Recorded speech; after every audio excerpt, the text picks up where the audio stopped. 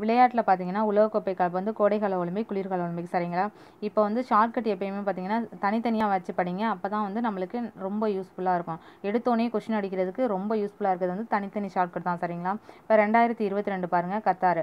இது எப்படி ஞாபகம் வச்சேன்? ரெண்டு பேரும் நடக்கும்போது கத்தக்கூடாது, ஒரு எட்டில் ரகசியம் நடக்கும்போது பேசக்கூடாது, ஒரு நாளைக்கு ஃப்ரெண்ட்ஸ் கூட நடக்கணும்,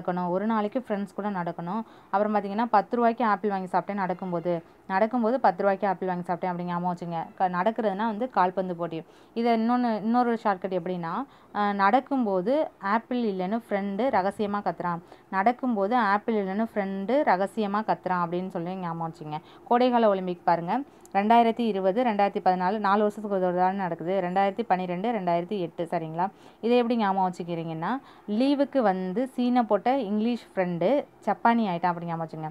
லீவுக்கு வந்து சீனை போட்ட இங்கிலீஷ் ஃப்ரெண்டு ஜப்பானி ஆகிட்டான் அப்படி ஞாபகம் வச்சுங்க. அதை எப்படி 2020 ஞாபகம் வச்சுங்கன்னா, லீவில் 2 முட்டை சாப்பிட்டா ஜப்பானி ஆயிடுவான்னு ஞாபகம் வச்சுங்க. லீவில் 2 முட்டை போட்டால் முட்டை சாப்பிட்டா ஜப்பானி ஆயிரும் அப்படின்னு ஞாபகம் வச்சுங்க. ஒரு ஆரஞ்சுக்காண்டி ஃப்ரெண்ட்ஸு அடிச்சுக்கிறாங்க, லீவில் ஒரு ஆரஞ்சுக்காண்டி ஃப்ரெண்ட்ஸு அடிச்சுக்கிறாங்க அப்படின்னு ஞாபகம் வச்சுங்க. 2012 பாருங்கள், 12th லீவு முடிஞ்சோடனே லந்து பண்ணுறான். லீவு தானே, 12th லீவு முடிஞ்சோன்னா ரொம்ப லந்து பண்ணுறான். அப்போ எட்டாமல் சீனை போடுறான், லீவில் வந்து எட்டாமல் சீனை போடுறான் அப்படின்னு ஞாபகம் வச்சுங்க. சரிங்களா? நெக்ஸ்ட்டு குளிர்கால ஒலிம்பிக் பாருங்கள், 2010 ஸ்டார்ட் ஆகுது. கண்ணா ரகசிய கொரியர் வந்திருக்கு சீனாவிலேருந்து ஞாபகம் வச்சுங்க. 2010 ஞாபகம் வச்சுங்க. கண்ணா ரகசிய கொரியர் வந்திருக்கு சீனாவிலேருந்து அப்படின்னு ஞாபகம் வச்சுங்க. சரிங்களா? இந்த மாதிரி ஷார்ட்கட் யூஸ் பண்ணுங்கள், எப்பயும் மறக்காது. தேங்க்யூ.